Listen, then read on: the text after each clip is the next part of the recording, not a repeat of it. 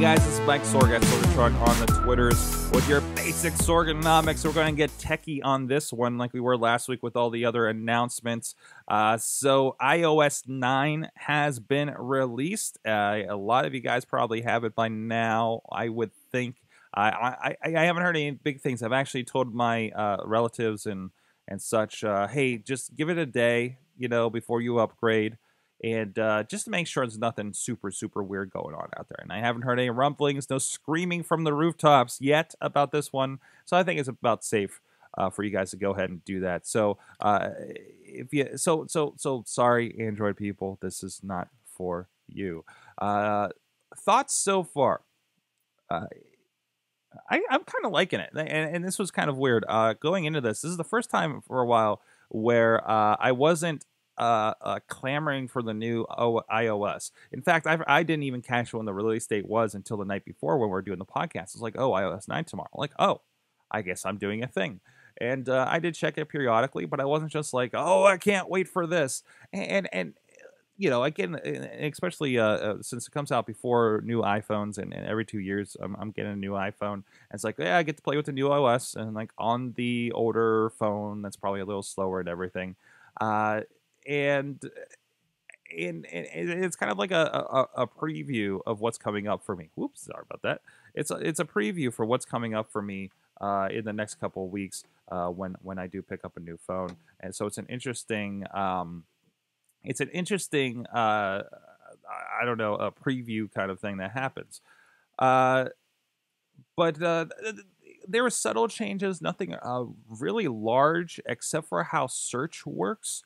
I've been playing with that a little bit. It looks like we have a little bit of a Google Now-ish thing, and people are going to argue with that. But it's definitely it definitely helps. It definitely helps a bit.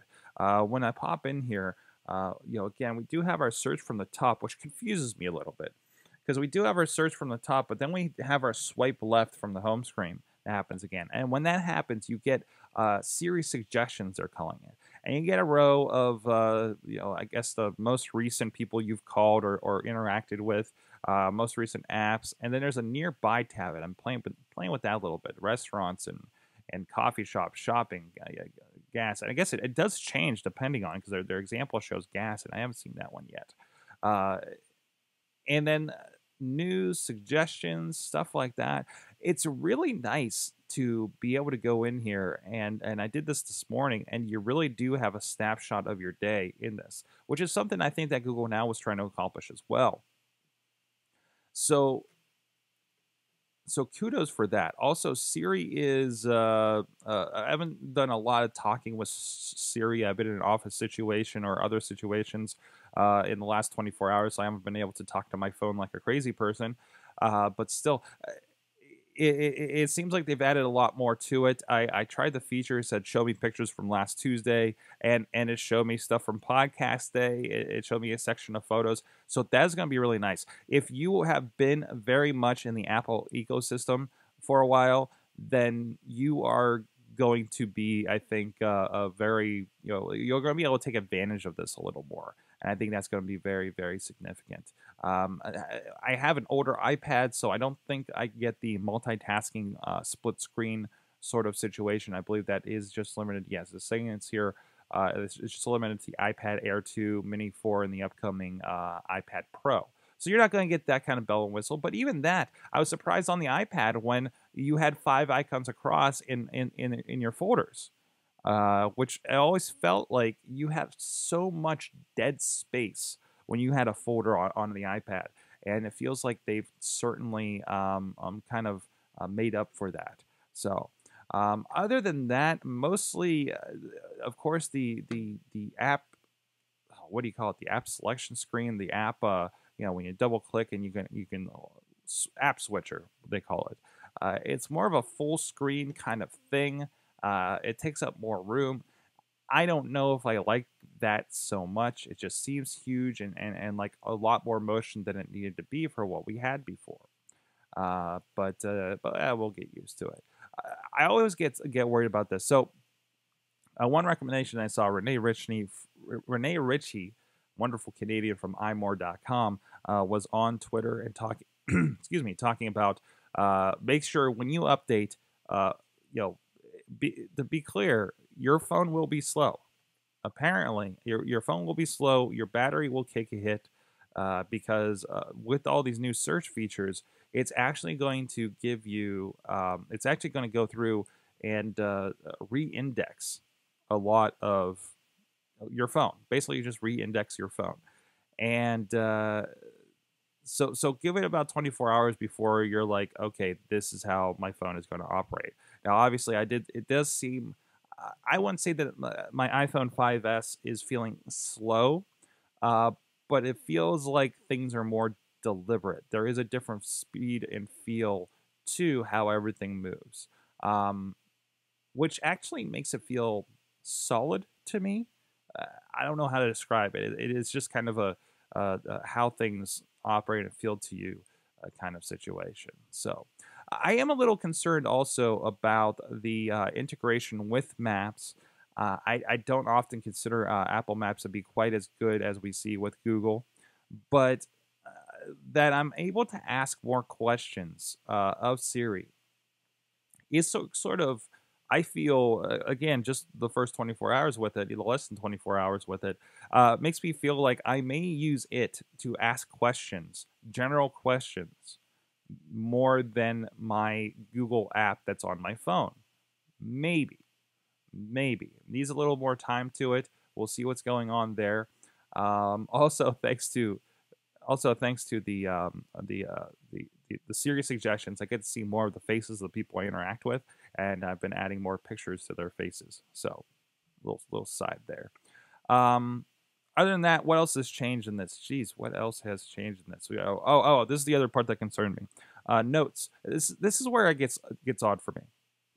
So we had something like this last year where we had iDrive change over, and they said, "Oh, hey, if you do this, if you change your iDrive to be updated to this new operating system, it won't work on your other operating systems unless they're updated to at the time Yosemite for OS X or any other devices that haven't updated yet." And that got a lot of people kind of in trouble there. They clicked the thing, didn't really pay attention. All of a sudden, it's like, oh, we where are all those files I was working on in Pages? I don't know who works at Pages, but you get the idea. Same thing is happening for Notes. Now, I have a feeling I'm not going to realize this until Monday when I'm doing notes on my computer and wondering why the heck I don't have them across the devices. And because it needs to be compatible with OS X. Where are we up to? El Capitan! Yes, I'm going to sing the song from OPM a lot. But we don't have that. And we're not going to have that for, I think, well over a week. I think it's coming out next week or the end of the month, something like that. So now there are a lot of people who are not going to pay attention to that, unfortunately. And that's going to get people in trouble if they're a big Notes user. I live in Notes. I really do. I live in Notes. I love that I put it there. I put ideas in. I had show ideas for today that I put in there, and I just left it there. And so because I knew I'd come back to it, and I know to check my notes, and I search for it. I put passwords, but in there and stuff. Oh, that's bad thing to admit, but I don't say what the passwords are. So it's just like I know there's a password, and I know it has these 3 letters in it. Oh, there it is.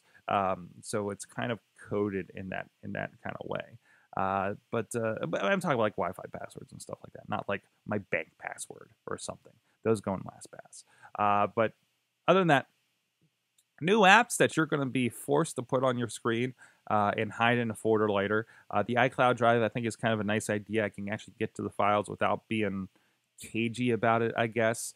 Also, Find My Friends is an included app now. You could have downloaded that in the past, and I'm already using location sharing actually with my wife. Like I always turn that on in messages.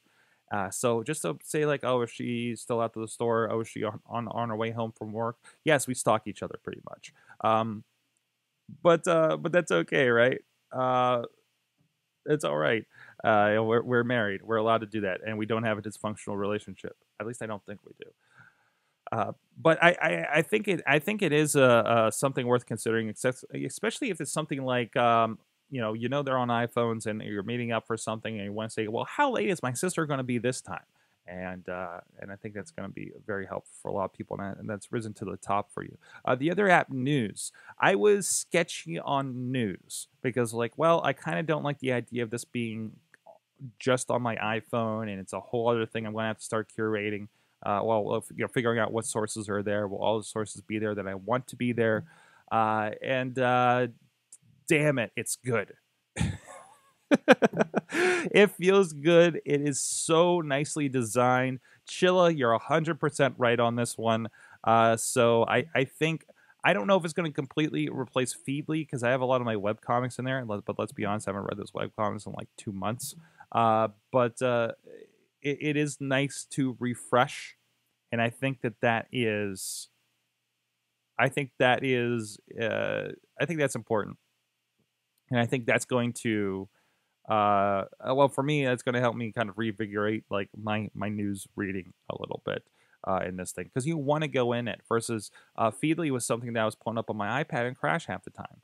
Again, an older iPad, but still, and maybe it didn't behave all the time the way I wanted it to, and maybe I have a lot of feeds in there I really should just go through and delete. But let's be honest, you're not going to do that, just like you're not going to finish checking all of your email. Inbox zero is a lie, and so is newsreader zero as well. Go in, casually pop in. It's like Twitter, and I think it's going to do a lot for it. Now, there is the discussion, of course, of what this means for print advertisers to have to now do this and format this stuff for Facebook's news product and do all this other stuff that may or may not. I haven't seen an ad yet, so unless you click through to their website. So I think that's going to be very interesting as well. Tell me what you think. iOS 9.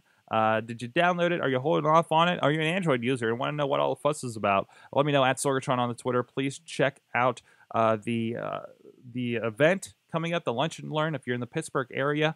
We have also just recently added a remote option. Again, you're going to have to provide your own lunch for the time being. Check out details for that at sorgatron.com or over at sorgatronmedia.com. We're doing the nuts and bolts. We're demystifying all the microphones and the mixers and that kind of stuff that may be keeping you from diving into podcasting head first. We're going to get your head around that new technology. If you're not an audio engineer, heck, I hardly am. And we'll see you guys then in person or over Google Hangout. Please go check that, sign up for that. And we'll see you then. Sign up for the newsletter as well at either of those sites, Sorgatron or sorgatronmedia.com. We'll see you guys next time. This show is a member of the Sorgatron Media Podcast Network. Find out more at sorgatronmedia.com.